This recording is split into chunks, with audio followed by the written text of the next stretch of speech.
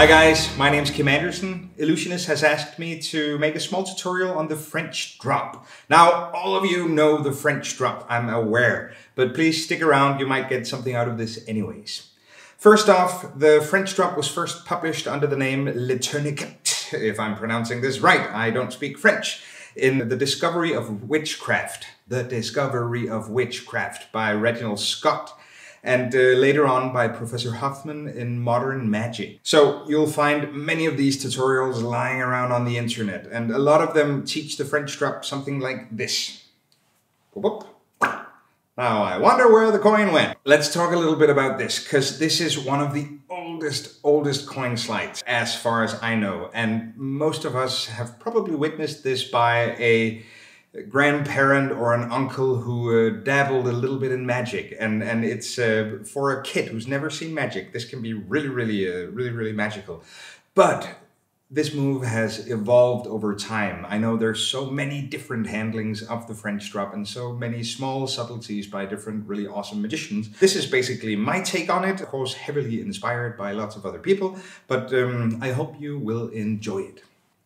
I use the French drop in a few different ways, but one of them is using it as a display. I show the coin to a person on my left, and then I do the whole thing right here. So let's get into the basic movements of what I just did. So many people, when they teach you the French drop, they will say, or many magic books, I should say, will say, never place the coin in the display position in your hand. And that is true. I remember, actually that's true with a lot of palming and sleights and fake transfers in magic. I remember a beloved magic book from my childhood that said that to do the classic palm, you should do this and say, so the coin is in my right hand and now I put it in my left. And I've always laughed at that display of just pressing the coin into the classic palm. It's like really giving the secret away. And the same thing can be said about placing the coin at the fingertips like this in a French drop position. But I think it's okay to place the coin at the fingertips if you have a motivation for doing it. So I will normally show the coin on my right to someone and say, look, so this is an American $1 coin, blah, blah, blah, whatever pattern you want. And then as I turn to the people on the left, I'll just place it in my left hand fingertips. So I hold it between my middle finger and my thumb and my index finger. But instead of holding it straight on, like this is the classical French drop position, if you can call it this. So instead of holding it like this, I will angle the coin a bit. And there's a reason for that. Because in a moment, I'm going to show the coin to the persons on my left. So I show the coin like this. And then as I move my hand back, I'd like to do the move right in front of my body. So as I move the coin back, I do the move here. If I had the coin held in the original classic drop position that you'll see as an example in Modern Magic by Professor Hoffman, then you're in a really awkward position where you have to twist your whole arm and bend your ribs to get in this position if you want to do it here. So by angling the coin, I can have my arm at a more natural position when I want to do the French drop right in front of me. So I'll show the coin, maybe hand it out for examination on my right, take it back, place it at my fingertips, and then I'll angle it as I show it to the people on the left. Then as I move my hand back, I'll move my right hand in front of it, and this is where I execute the move. So if you've never seen the French drop before, then the secret behind the French drop is this movement. Okay, so what basically happens is I loosen the grip with my thumb.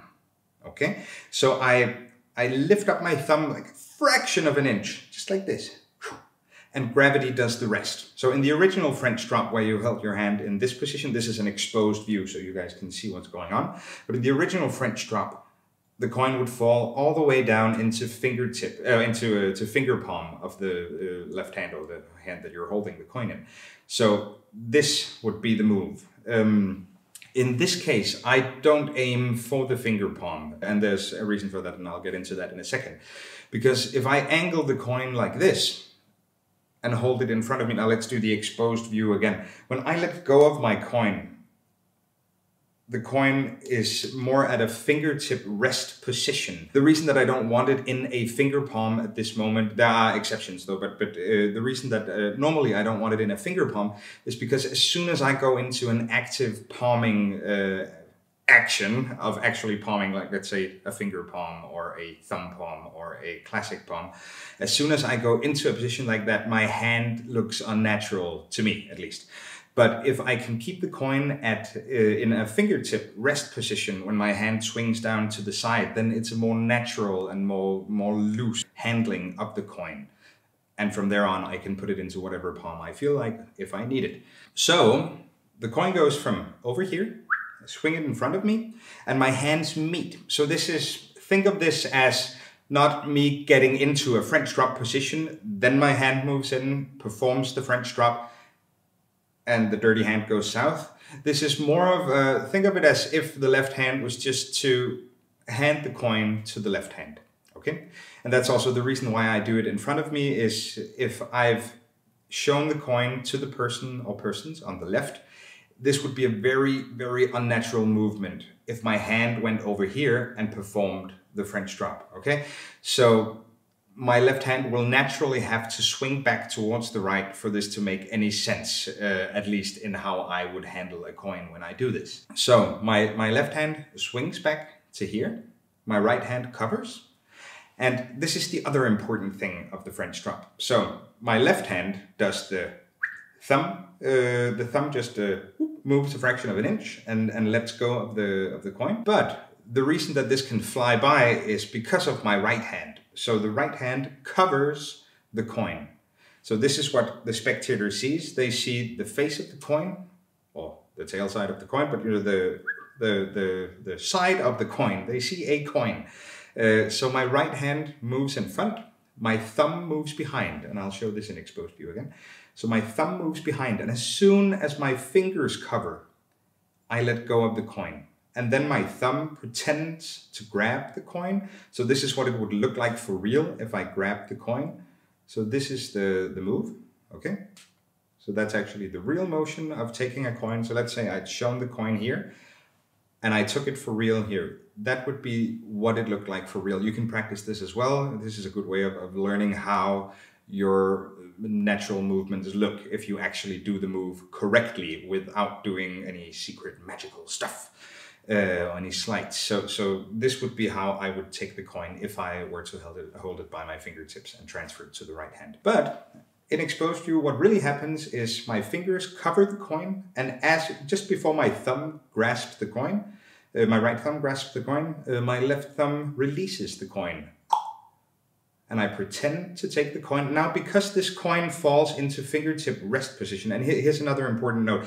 The reason before that I said that I'm holding the coin at its edges between my thumb and my middle finger of my left hand is so that my left index finger can pivot the coin just a little bit. So it's not, the coin is not held, how would you say, the coin is not aligned with my fingers, my thumb and my middle finger. It's more of at an angle like this, okay?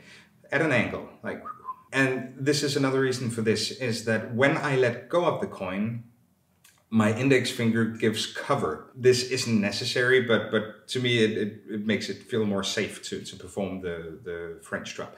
So my finger adds a little bit more cover. If, let's say, I've seen other people do the French drop like this. This can also look fantastic. But if you do that, the coin will fall further down into the finger palm, depending on the angle of the hand, of course. But if I hold it on my middle finger, this might just be me obsessing over this. But if I hold the coin with my middle finger and my thumb, the coin will fall a shorter distance and land in my for my fingertip rest position. Okay, so, but.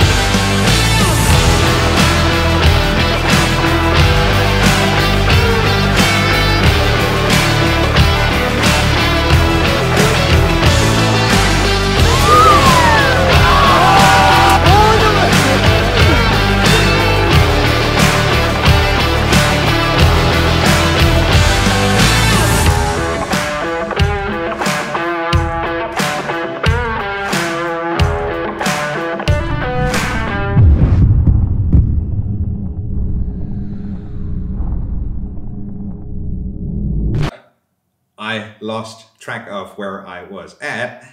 But my thumb goes over. I pretend to take the coin, and now this is important, okay? Don't do this. A lot of people, just like when they put the coin in finger palm immediately, let's say you did a French drop like this, a lot of people, they turn over the left hand, hiding the coin secretly immediately, probably because they feel dirty or guilty about it. I've also done this many times in my life, especially starting out with coin magic, because it's a little bit frightening, because you're lying to people. You're saying, so I'll take the coin in my right hand and oh, my ears are getting red because I'm secretly retaining the coin in my left hand, and I have to act. I have to, oh, this feels like a real coin in my right hand. And that can be a little too much for people, knowing, at least when you start out doing magic, that you're hiding something secretly in the other hand. But no need to run, you're not being chased, okay? I didn't come up with that wonderful sentence, but I like to use it because it's true. If you do this right, and if you, like I say, if you show the coin, transfer it to the other hand, if you do this right, then no one at this moment will suspect this coin of being in the other hand. In a second they might, but we'll get to that in a second, and I'll tell you how you can avoid that or get out of that easier. So, the right hand pretends to take the coin falls into fingertip rest. This is what I was about to say before, actually, before I completely lost where I was at. So when you perform the French drop, as I said, don't immediately turn your hand over, or in this case, don't immediately swing your hand down by your side. Just for a fraction of a second, let this empty space be visual. Okay? Visible, sorry.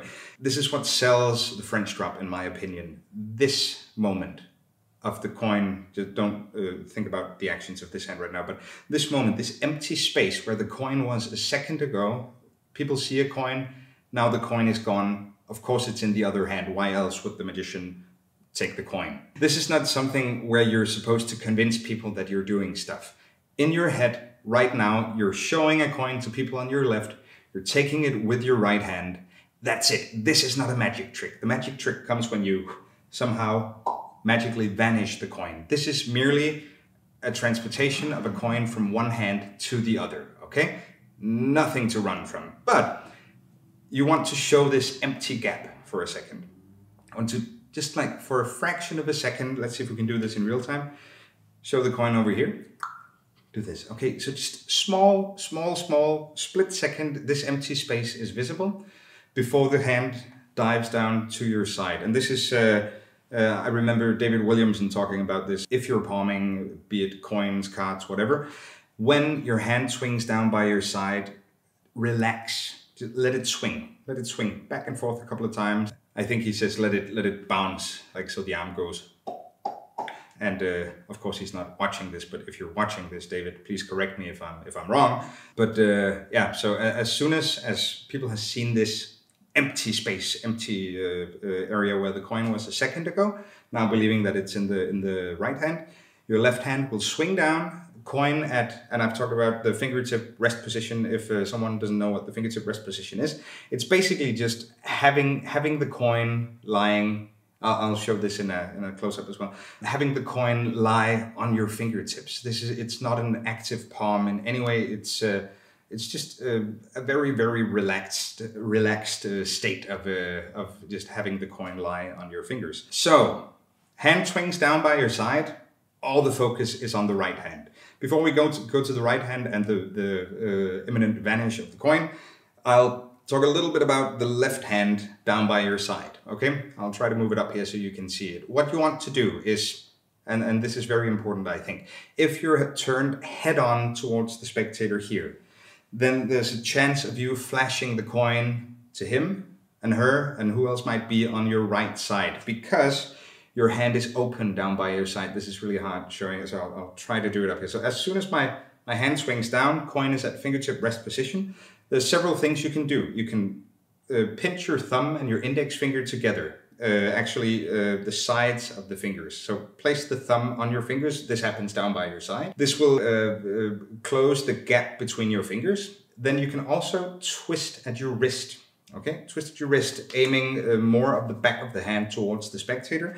And what I like to do, because to me this seems like a fluid, natural motion when I do the French drop. So I've shown the coin over here, shown the coin to the spectators over here, performed the French drop, and now I turn my body slightly and focus all my attention here. And by doing that, my left shoulder comes in front of me, not completely in front of me, but just slightly. I don't move my feet, I just turn at the hip, okay? So French drop, turn at the hip, look at my hand over here. So all focus is here, and then I do whatever. I mean, I blow on my hand, coin is gone, I rub the coin into nothingness, whatever. But the slight movement of my hip and my upper body helps a lot with hiding the coin. So it's completely obscured from the people on my left, and it's more and more hidden from the people on my right and right in front of me.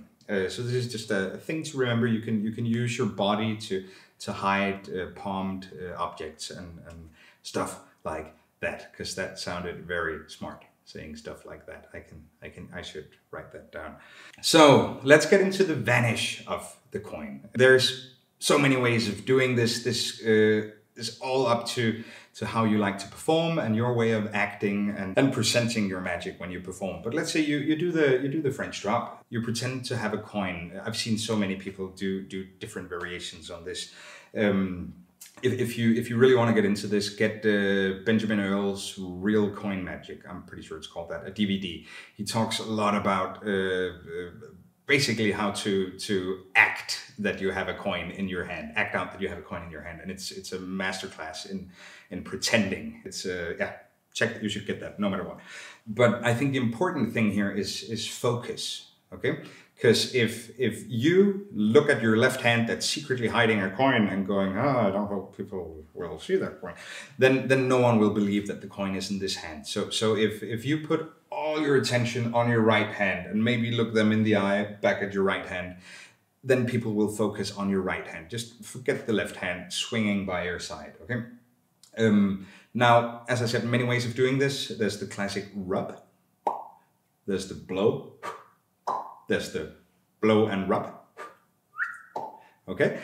Now you're at the situation where you've vanished the coin. You've just taken the coin, somehow magically vanished it. No matter how good of a magician you are, people will suspect the left hand in a second if you don't know how to get out of this. One way of eliminating that possibility that it could be in your left hand is if you use the left hand for something else. I didn't come up with this at all. It's a age-old magical principle. I think I've seen Vernon talk about it, and Michael Lamar and Williams, and using a magic wand, basically. Don't worry if you're not the kind of magician that uses a magic wand. You can use whatever, use a pen, something like that. Let's say you have a pen lying on the table. I'll put it in my pocket for now. But you do the French drop. Okay.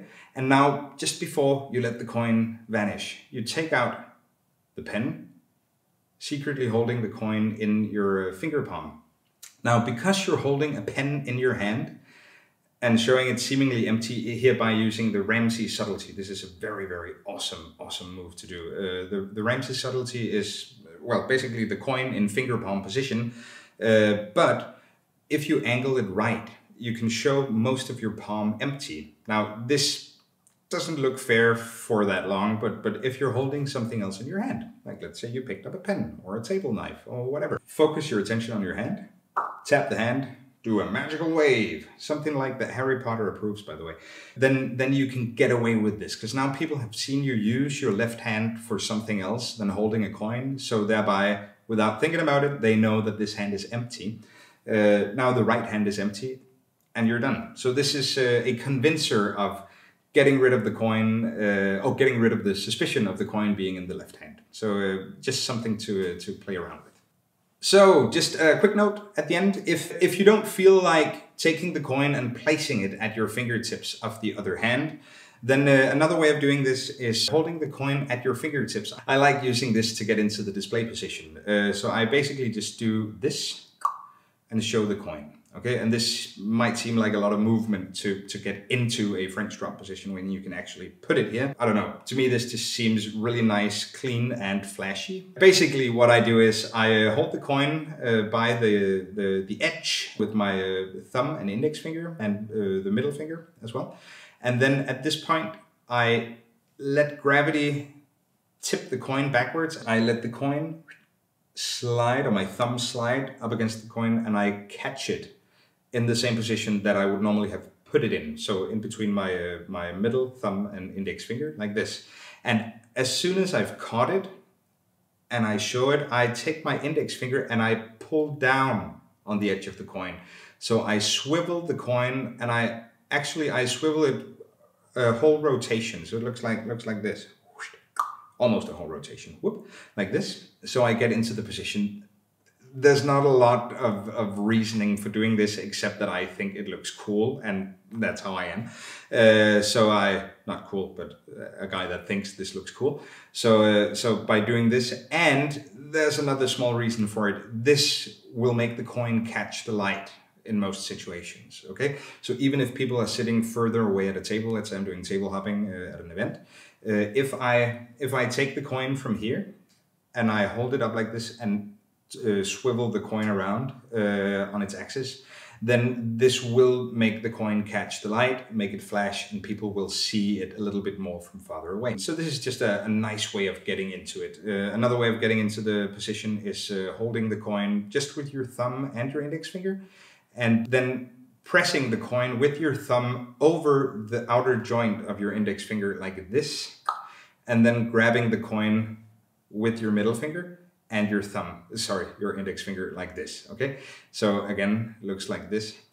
I'm not sure why I'm doing a tutorial on how to get the coin into the grip, but play around with this. It's fun and it's nice. This is also one of the moves that are really, really cool to be able to do with both right and left hand, the whole French drop and stuff like that, because depending on the given situation, you might need to be able to switch hands when performing stuff like this. So lastly, pro tip, if you really want to do something with your coin magic and practice your different sleights and skills and get better at it, then try taking the coin to the shower, or the coins to the shower. And this is, trust me, this is not a Karate Kid wax on, wax off thing. This is actually something I do, and I play around with. This is, well, basically it's because I have 3 kids and I don't have time to practice magic. So I have to practice wherever I can. So try bringing your coins into the shower. If you can do your different sleights, start out tomorrow with the French drop. If you can do that in the shower with wet hands and water pouring down on your hands, then you're way ahead of the curve, and you can do this in practically any situation. It might sound stupid, but I promise you, you'll thank me later on. Again, thank you, Timmy, for having me. This is just my small take on the French drop. I hope all of you guys will have fun with it. So if you have any questions, feel free to reach out to me on Instagram. My handle is Kim Andersen with the number 5 instead of an S and an E instead of an O. I think we'll just put it here so you guys can see it. I'll respond to as much as I can, and feel free to ask no stupid questions at all. I'll be happy to help. And if you're interested in seeing more of the stuff I do, I've put out Silver Edge 1 and Silver Edge 2 with Illusionist. That's basically my take on magnetic coins and how you can do really, really mind-boggling and visual magic with a special set of gimmicked magnetic coins. Yeah, please feel free, have a look if you want to, and see you guys. My name's Kim Andersen.